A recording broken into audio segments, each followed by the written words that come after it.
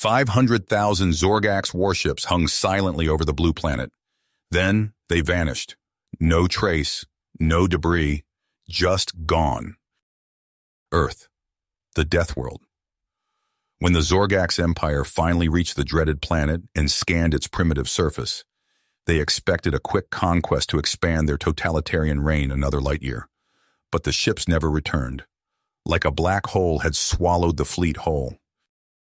Commander Murloc crawled from his crashed ship's wreckage, dazed and confused. His Deltan body ached. Emergency warnings flashed across his neural interface. All systems offline.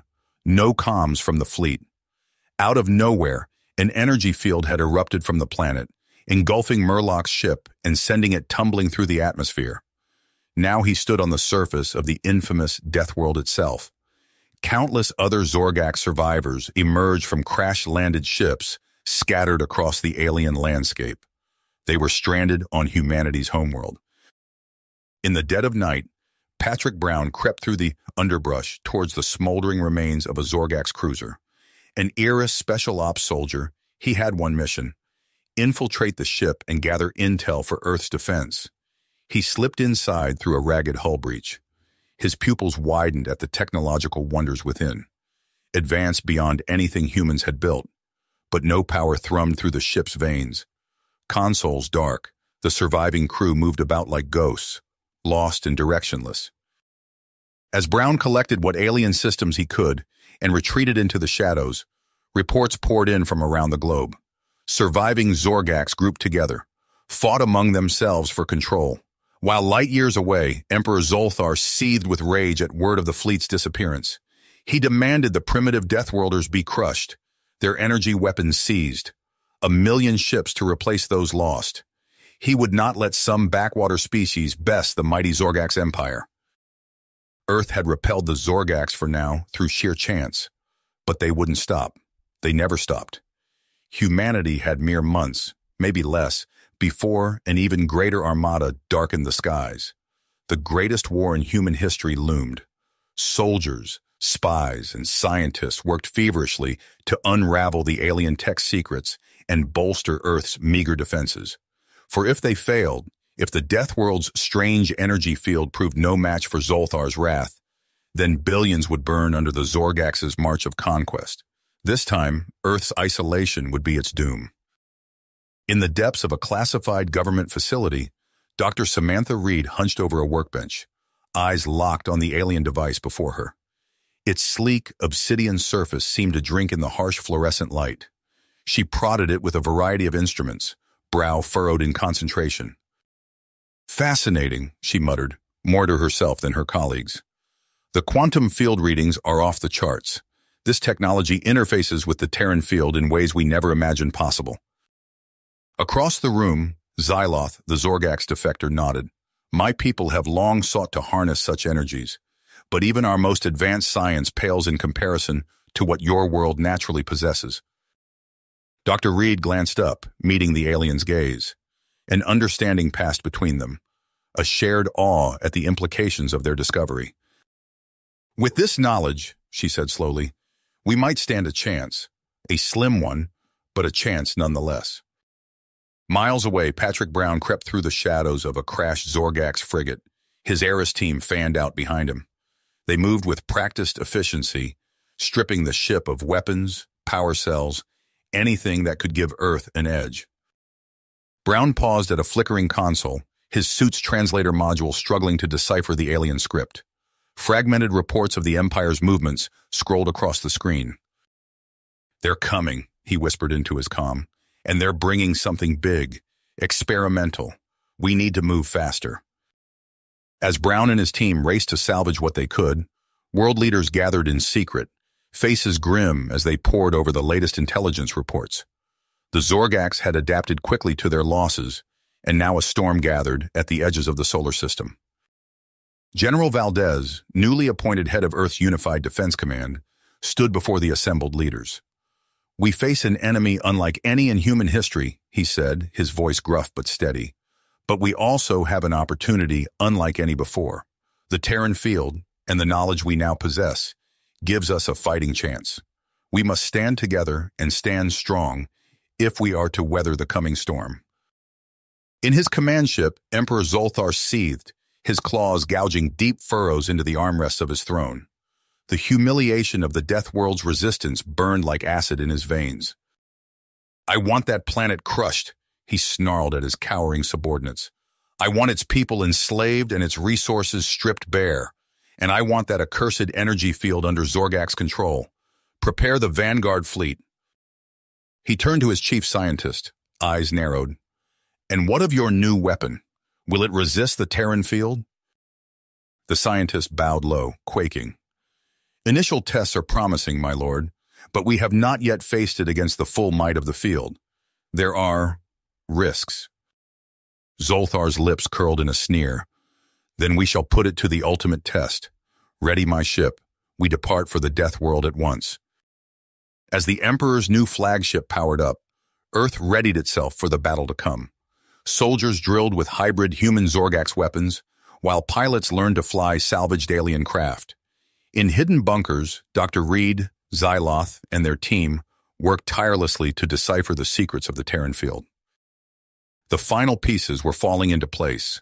The Zorgax armada would arrive within days, dwarfing their previous incursion 100-fold. The Deathworld had bloodied the Empire's nose, but now the true test began. In the face of annihilation, mankind would rise or fall as one. The battle for Earth and the fate of the stars was about to begin. Commander Murlock's mandibles clicked as he surveyed the ragtag group of Zorgax survivors huddled in the shadow of their crashed cruiser. The once proud warriors now looked lost, their exoskeletons dulled by Earth's harsh sunlight. "Brothers," Murlock began, his voice carrying across the makeshift camp, "our empire has abandoned us, but perhaps this is an opportunity." Murmurs rippled through the crowd. Murlock pressed on, his words gaining strength.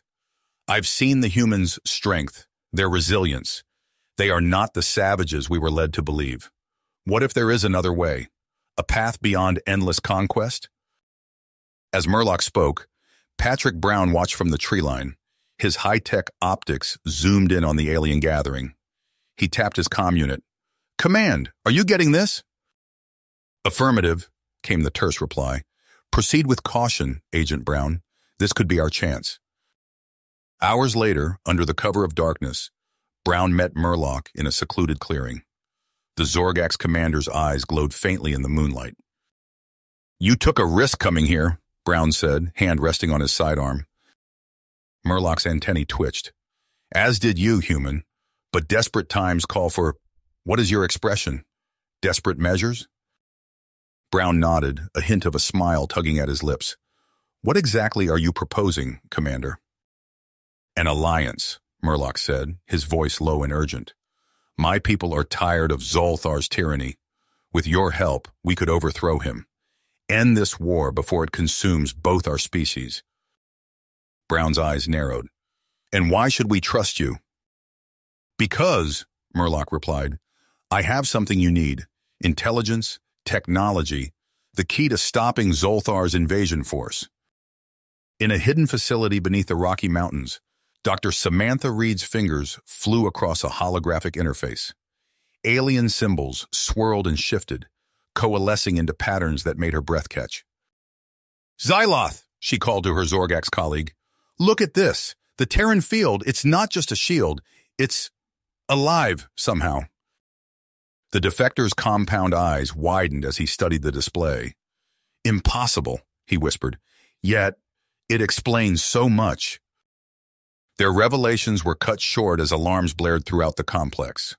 On screens around the lab, satellite feeds showed a terrifying sight, the sky above Earth darkening with the arrival of Zolthar's armada. General Valdez's voice crackled over the intercom, tight with tension. "All personnel, battle stations. This is not a drill. I repeat, this is not a drill." As chaos erupted across the globe, a small group gathered in a fortified bunker. Brown stood beside Murlock, facing a panel of grim-faced world leaders. "Gentlemen," Brown said, gesturing to the Zorgax commander, "I believe we have our ace in the hole." High above, in the cold vacuum of space, Emperor Zolthar's flagship hung like a chitinous dagger aimed at Earth's heart. On the bridge, General Kravox's mandibles clicked in anticipation. "My Emperor," he hissed, bowing low, "our new shields are holding against the accursed Terran field. Shall we begin the assault?" Zolthar's eyes glowed with malevolent glee. "Crush them, General. Let the Deathworld burn." As the first salvos rained down on Earth's cities, Dr. Reed's team worked feverishly to unravel the final secrets of the Terran field. In orbit, a hastily assembled fleet of retrofitted Zorgax ships, crewed by humans and alien defectors alike, moved to engage the invasion force. And deep within the bowels of Zolthar's flagship, Brown and Murloc led a small strike team through darkened corridors. Their mission, to sabotage the experimental shields and give Earth a fighting chance. The fate of two species hung in the balance as the battle for Earth began in earnest. The sky ignited. A pulse of coruscating energy erupted from dozens of hastily constructed amplifiers across the globe, coalescing into a focused wave that slammed into the Zorgax fleet. Ship after ship flickered and went dark, their experimental shields collapsing under the onslaught of the Terran field. On the bridge of Zolthar's flagship, alarms shrieked as systems failed. General Kravox's mandibles clacked in dismay. "Impossible! Our shields—" The door to the bridge exploded inward. Patrick Brown burst through the smoke, his strike team fanning out behind him, their weapons trained on the Zorgax commander. "It's over, General," Brown said, his voice cold. "Your invasion has failed." Kravox's eyes narrowed. "You think this changes anything, human? Emperor Zolthar will—" "Will what?" Brown interrupted, tossing a data crystal onto the deck. It projected a hologram of the Emperor's private logs. "Harvest the Terran field for himself? Leave you and your people to die on this primitive world?" The general's compound eyes widened as he absorbed the damning evidence. His claws clenched, anger radiating from every plate of his exoskeleton. This cannot be," Kravox hissed. "It is," Brown said. "Now you have a choice. Help us end this war, or go down with your traitorous emperor." For a long moment, the bridge was silent, save for the wail of alarms. Then Kravox straightened, rage burning in his eyes. "What would you have me do?" In orbit, the Terran Alliance fleet surged forward. A patchwork armada of retrofitted Zorgax ships and hastily upgraded human vessels swarmed the crippled invasion force. Lasers lanced through space, finding targets with eerie precision now that the aliens' defenses were down. Captain Sarah Chen gritted her teeth as she brought her ship around for another attack run. The Zorgax cruiser loomed before her, its weapons dark. "All units, fire at will!" she barked into the comm. A hail of missiles streaked from her ship, joined by salvos from a dozen others. The Zorgax vessel crumpled under the assault, secondary explosions chaining through its hull. Chen allowed herself a grim smile. They were winning. On the ground, Commander Murloc led the charge into the Zorgax terrestrial base. Iris operatives moved like ghosts at his flanks, their hybrid weapons cutting down fanatical defenders. "Push forward," Murloc shouted, his own plasma rifle spitting death. "We must secure the command center." They fought room by room, level by level, Murloc's intimate knowledge of Zorgax tactics proving invaluable.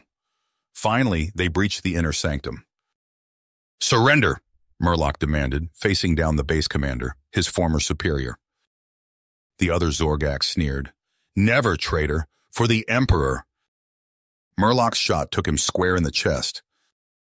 As the dust settled, Murloc turned to the human beside him. "We've done it. The archives are ours." In her lab, Dr. Reed's hands flew across holographic displays. "There!" she exclaimed. "The field modulation is stable. Xyloth, start fabrication." The Zorgax scientist nodded, his manipulators already dancing across the controls of their jury-rigged manufacturing unit. Within minutes, the first personal energy shield materialized. Reed snatched it up, her eyes gleaming. "With these, we can board their ships. Take the fight to them directly." Across the planet, battles raged. Human tanks rolled through city streets, trading fire with entrenched Zorgax positions. In the skies above, Fighters dueled with alien craft. But everywhere, the tide was turning. Days passed in a blur of combat and conquest. One by one, the Zorgax ships fell silent or surrendered. Victory seemed assured. Then came the news that chilled Brown to his core. Emperor Zolthar had escaped. In a hidden bunker, world leaders gathered around tactical displays. General Valdez's face was grim as he delivered his report. "The bulk of the invasion force has been neutralized," he said, "but our worst fears have been confirmed. Zolthar possesses a doomsday weapon capable of destroying not just Earth, but destabilizing the entire galaxy." Silence fell over the room, then Patrick Brown stepped forward, willpower etched on his features. "Then we find him," he said, "and we end this once and for all." Brown's words hung in the air, heavy with purpose. The assembled leaders exchanged grim nods, their faces etched with the weight of what lay ahead. "We have a lead," Murloc announced, his mandibles clicking softly. He tapped a claw against a holographic display, bringing up a swirling map of uncharted space. "Our analysis of the captured Zorgax data points to a hidden facility in the Crax Nebula. We believe it's where Zolthar plans to enact his final play." General Valdez leaned forward, eyes narrowing. "What kind of facility are we talking about?" "A cloning complex," Murloc replied, his compound eyes flickering. "Vast in scale and heavily fortified. It appears to be the cornerstone of the Emperor's contingency plan." Before the implications could fully sink in, alarms blared throughout the bunker. Dr. Reed's face appeared on a nearby screen, her expression a mix of triumph and dread. "We've cracked it," she said, her words tumbling out in a rush. The captive scientist talked. "Zolthar's weapon. It's beyond anything we imagined. A subspace tear device powered by dark antimatter. If activated, it could create an expanding singularity capable of consuming entire star systems." The room erupted in a cacophony of voices. Brown raised a hand, silencing the chaos. "Doctor," he said, his voice steady, "can it be stopped?" Reed's eyes flicked to something off-screen. When she spoke again, her words were measured. "Yes, but at a terrible cost. We can overload the device, causing an implosion that would neutralize the antimatter. But doing so within the Terran field's boundary would permanently disrupt it. Earth would lose its protective shroud forever." Silence fell, heavy and oppressive. General Valdez broke it, his voice barely above a whisper. "So we trade our shield for the safety of the galaxy." The vote was quick, unanimous. Earth would sacrifice its miraculous defense to save countless worlds from Zolthar's madness. Hours later, Brown found himself strapped into a retrofitted Zorgax dropship, surrounded by a strike team of human soldiers and alien rebels. Murloc sat across from him, checking the seals on his environment suit. "The Crax Nebula is not exactly hospitable," the Zorgax commander explained, noticing Brown's gaze. "Toxic atmosphere, extreme radiation. Even we can't survive long without protection." Brown nodded, his own suit feeling claustrophobic. He glanced around at the assembled team, the best Earth and its newfound allies had to offer. Their mission: infiltrate the cloning facility, stop Zolthar, and give Dr. Reed's team the window they needed to trigger the device's implosion. The dropship shuddered as it entered the nebula's turbulent gases. Through the viewport, Brown caught glimpses of roiling clouds, shot through with veins of eerie light. At the center of the maelstrom, a dark shape began to dedication itself. A moon, pockmarked and desolate. "There," Murloc said, pointing a clawed hand. "The facility is built into the moon's core. We'll have to—" His words were cut off as energy beams lanced past the ship. Alarms shrieked, and the pilot's voice crackled over the comm. "Multiple hostiles incoming. Brace for impact." The dropship banked hard, narrowly avoiding a barrage of plasma fire. Through the chaos, Brown caught sight of their attackers, sleek fighters piloted by identical Zorgax warriors. Clones. "So it begins," Murloc growled, hefting his weapon. As the dropship screamed towards the moon's surface, Brown steeled himself for the battle ahead. They had one chance to stop Zolthar and save all of the universe. The true test of humanity's grit was about to begin. You have reached the end of the story. If you enjoyed this story and want to support us, please leave a like and subscribe to our channel, and for every comment that says 88, I will heart every single one of them. Thank you for your time.